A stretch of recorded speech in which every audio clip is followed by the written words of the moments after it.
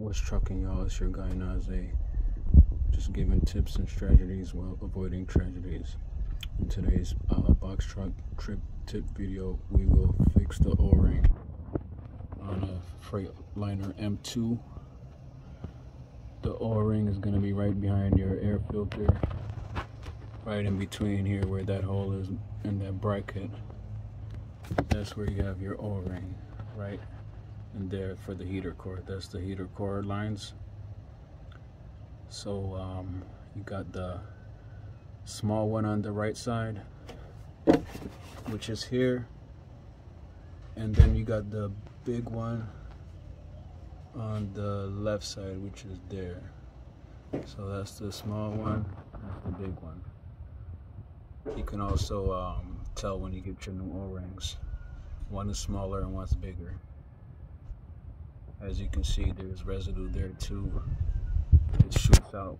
It's all in the bottom too. So I just got tired of it. I was figuring it was getting worse, so decided to finally fix it. We're also going to be changing the air filter since we're already here. It's going to be right here. Alright, so the O-ring for the heater core is going to be back here. It's kind of hard to see, but right behind the air filter, it's going to be this hose right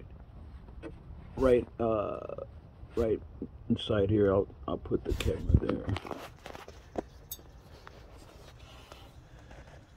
So, right there, those are where the O-rings are.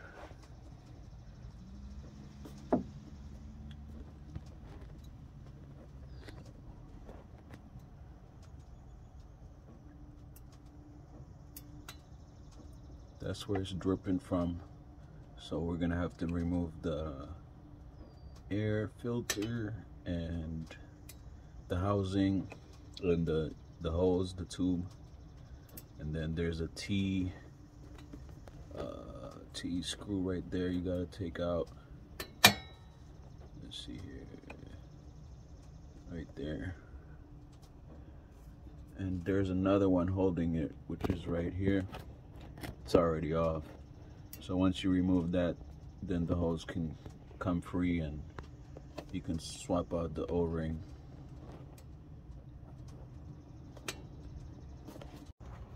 As you can see, is this residue right there. It's leaking from there. See the coolant dripping down right where the O-ring is.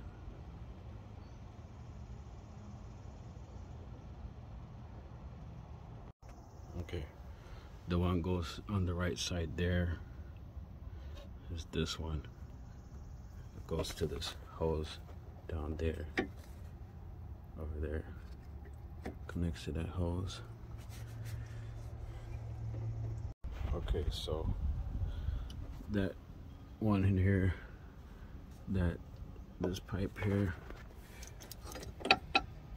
it goes in this bracket thing here, and then to make it come out, you gotta pull down and come out like so.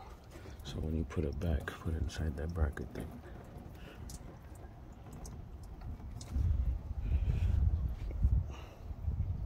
When you put the new O-ring onto the heater core, make sure you clean that housing there.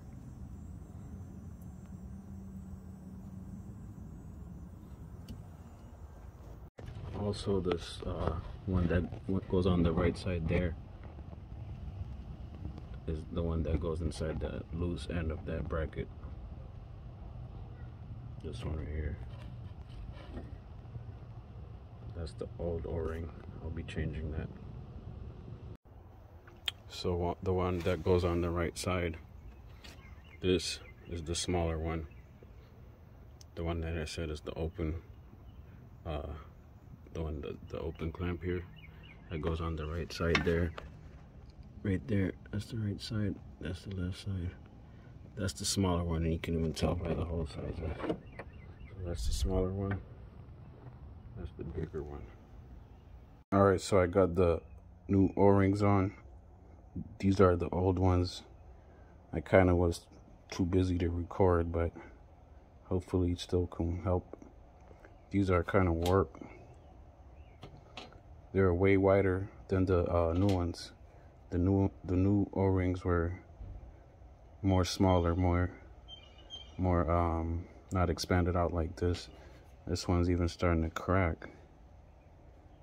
So I think this might fix the problem. Yeah, I think it will. Hopefully. So as I was changing it out, I covered up the turbo because when I took the intake filter off, I took it off to the connection to the turbo. So this probably be a nice time to you know, spray in there a little bit and clean up, or just wipe in there.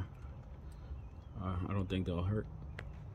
The screw holding that on, that's a T27 for the pipes there, for the heater core. T27 will get it off. The one there was already off, so I don't know what that one is. And there's another one here too for the bigger hose.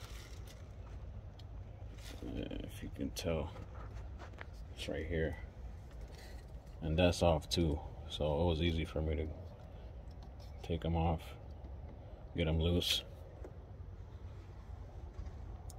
Now I just gotta clean this turbo a little bit, put some coolant back, put the filter back, and it should be good. Alright, I got the clamp for the turbo tightened down, both of them. Now you're gonna wanna plug in the sensor, air sensor.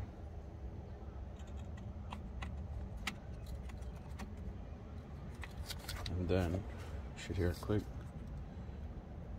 I guess I can't do that right now. And then put back the filter, throw in some coolant, should be good. Now would also be a good time to change the air filter. This is the new one here. This is the old one. You're gonna want to do it every, I say it would be good maybe every 30 to 50,000 miles. This one doesn't look too terribly bad, but while I'm there, I'll change it. I tried cleaning it a little bit, but it's good to change it. I already drove it about that mile, so this is the part number here. It was about $50-some, $55.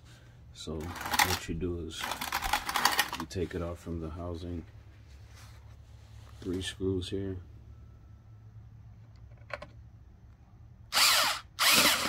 There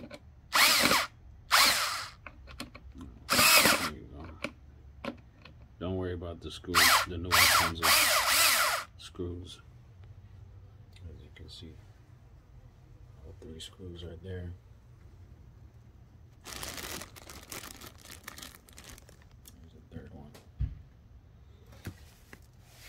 So just take this out, separate it from the housing, throw in the new filter. It should be good. Alright, so I got the new one ready to go in. Here's the old one. Before you throw on the new one, it wouldn't hurt wiping down in here. Maybe vacuuming it if it needs it.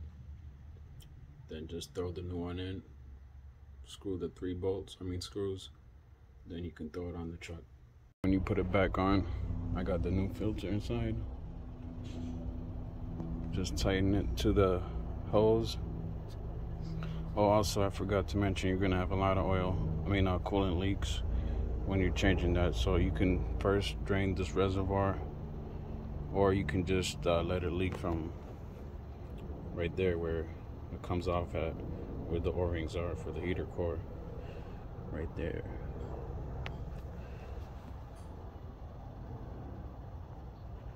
So yeah, you're gonna wanna be aware of that.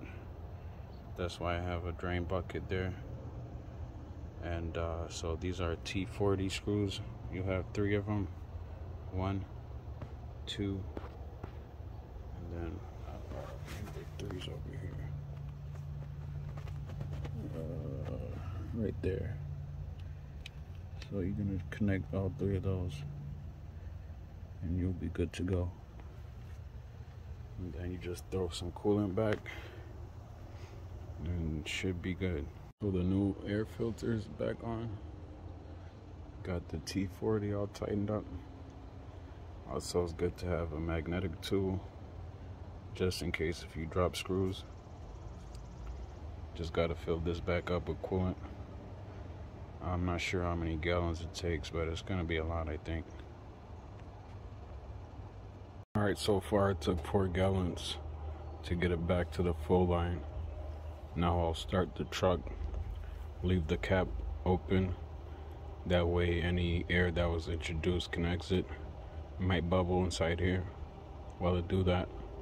And we'll circulate through the engine and all that. And if I need to add more, I can add more. Allowing it to run with the coolant cap off will let you get any air that's introduced out. But you can only do this while it's not hot. Once it's hot, it'll definitely shoot out, so you want to have it closed.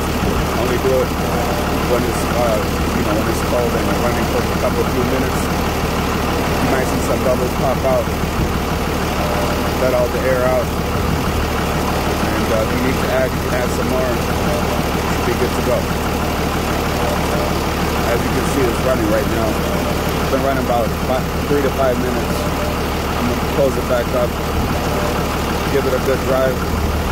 Hopefully that should take care of it. I ran it for about 30 minutes. Everything was fine. I was looking at the temperature. It was good.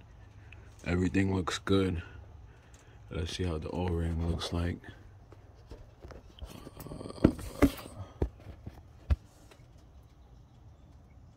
Looks nice and dry.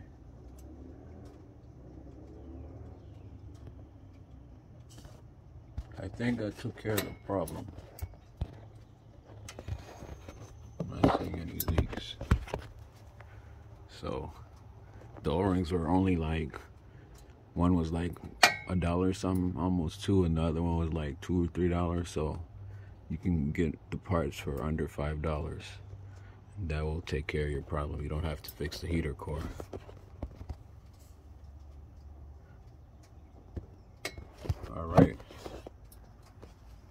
Alright, so I added 4 gallons.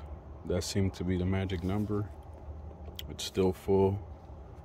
Ran it about 15 minutes. Still full. Everything worked great. Also, I forgot to mention, when you clean the turbo, when you have all this apart, I use brake cleaner. So just make sure you be careful about that, because this has an intake heater. So you just want to use very little, a couple of sprays and wipe it off, and that should do just fine. Other than that, hopefully you got something useful. Like and share. Thanks.